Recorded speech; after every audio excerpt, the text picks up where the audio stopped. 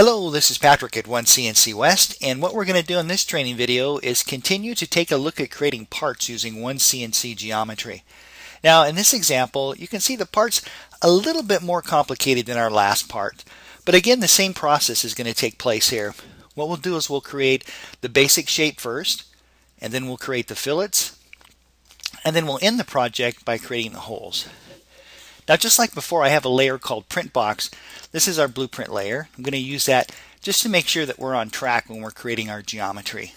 All right, so let's get started. Let's create this overall shape right here first. So I'm going to turn this layer off.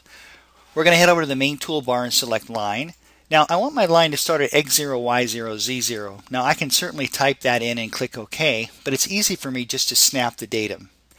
Now, I want to use coordinate input, and we're going to type in X of 175. That looks good, so I'll click OK. I should also point out too that you're not locked into using coordinate input. You can always switch between coordinate input, grid snapping, entity snapping. So for example, I could come down and just drag this down to, we'll go down to Y minus 50 and left hand mouse click, and we're on track. Now I'm going to switch back to coordinate input, so I'll come back over here and I'll type in, let's go with 75 for that. That looks good, so we'll click OK. Now we're going to come down to Y minus, I believe it's 115. That looks good, so we'll click OK. Now we want to go to X0. So I could snap, but instead I'm just going to come over and type in 0 and click OK. And now we're going to come back up. I'm just going to snap the datum, and then when we're finished, we'll right-hand mouse click. Now let's see how we've done. Let's turn our print box layer back on. It looks like we're on track here. All right. Now let's create these fillets. It looks like these fillets have a radius of 12.5. All right, so let's put those in. We're going to turn our print layer off, come back over here to our circle command. We'll grab fillet. This is going to be 12.5.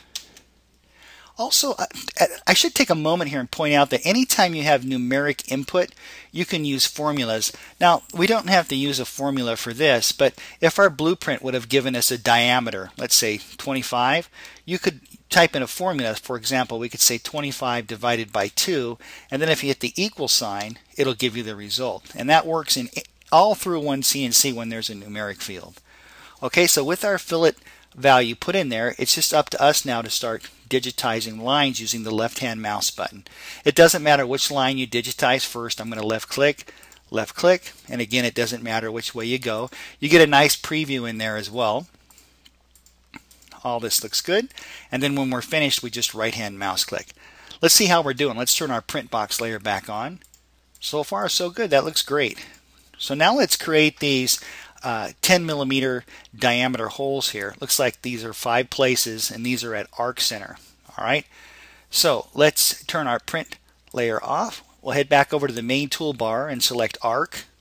We'll use the default command, which is just a simple arc, and we're going to put in a diameter here of 10.5. Whoops, 10.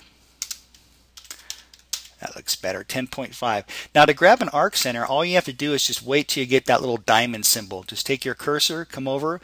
When you see the diamond symbol, you're at arc center. So we're going to left-hand mouse click. We'll come down and left click.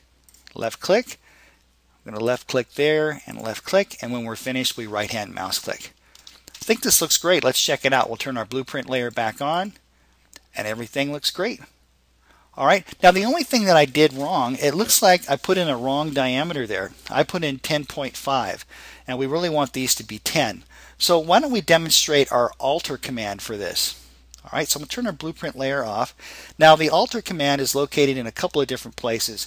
You'll find it up here. It's called move in position, but it's also the alter command.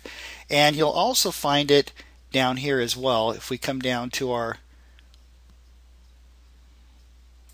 right here within our move command, it's right here called alter. All right, so what I want to do is I want to alter those diameters. So here's how we can do that. We'll go into alter. I'm going to left click right on the circumference of the circle. Now I could dynamically drag that, but instead I'm going to come down here to where it says radius, and I'm going to type in 5 for that. That looks good, so I'll click OK. So same thing, just click the radius. We want 5. I'll click OK. 5, click OK. 5, click OK. 5, and we'll click OK.